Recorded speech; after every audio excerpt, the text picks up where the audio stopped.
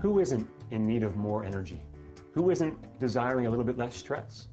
Well, my name's Adam Hart, and it wasn't too long ago where I was pre-diabetic at the age of 26. I'm now 34, but taking me back to when I was 26, very, very unhealthy. I was doing a little bit of work for a company where I had unlimited access to a vending machine, but also living off a lot of fast foods. And I took full advantage of that vending machine. You know, my habits were quite poor, and I really didn't understand how food impacted my overall health. Things have changed in the last 6, 7, 8 years, and now I'm really familiar with the idea of the power of food, essentially how important food is for our overall health.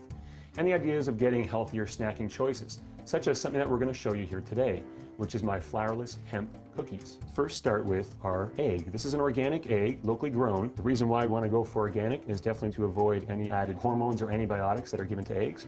So we're going to get that right in there, give it a quick little mix. We're going to add in our all-natural peanut butter. Now, the reason why we want to go for all-natural peanut butter is because many of the peanut butters on the market today are full of a lot of sugars, salts, and definitely a lot of hydrogenated oil. That's something we want to avoid. So this peanut butter has only one ingredient, and that's the peanut. Many of us avoid that because it has the oils that sit on the top, but that's actually very healthy for us. So that's 1 cup of that right there. Add in just a half a teaspoon of baking powder. There we go. That will help the cookies settle and rise. Now we have the #1 nutritional resource on the planet. This is a 1 cup of hemp seeds, also known as hemp hearts. Now the reason why these are very, very healthy for you is because they contain all the essential amino acids, making it a complete protein, all 9 amino acids. Also very healthy with fats and also good carbohydrates, along with several vitamins and minerals that we can't live without. So a main staple in my kitchen. So just put those right in the bowl. And then we're going to add in a half a cup of raw cane sugar. Now this is not your regular table white sugar. This is actual raw cane sugar. The way it metabolizes in your system is a lot different from the white refined sugars. I'm going to add that right in there as well. So now we're going to go to our Belgian dark chocolate. Now the reason why I chose a chocolate that's not from the United States or from Canada has a lot to do with the idea of soy. And soy lecithin is a main emulsifier used in chocolate, which is also a heavily genetically modified ingredient. So by looking for chocolate that's based from other countries, we can avoid a lot of that genetic modification, which is very unhealthy for us. So I'm just going to chop that up.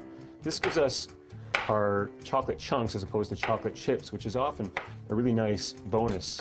Take all our chocolate chunks, and now we give that one big mix. And these are flourless. And the reason why I went with no flour is that, well, for one, many of us have gluten issues where we can't digest gluten, which is the protein that's inside a lot of the flours that we choose to use.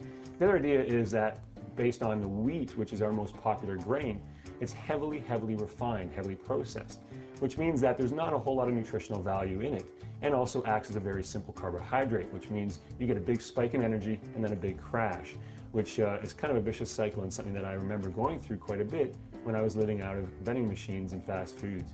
So going without flour automatically eliminates that altogether. So it's actually a quite nutritious snack, especially for on the go. This will make about a dozen or so cookies depending on what size you want them. As far as having it as a snack throughout your day, that's actually a really good size. This will give you a lot of that nutritional content that you need in that size. So it makes roughly about 14 cookies. And what you want to do is you just want to pat them down a little bit. Now, as far as how you spread them out on your baking sheet, it doesn't really need a whole lot of space because they're not going to expand much more than what you're pressing down as. So there's no need to worry about having to spread them out too much. And the oven should be set for 350, and it should take about 10 minutes at the most, and they'll be done.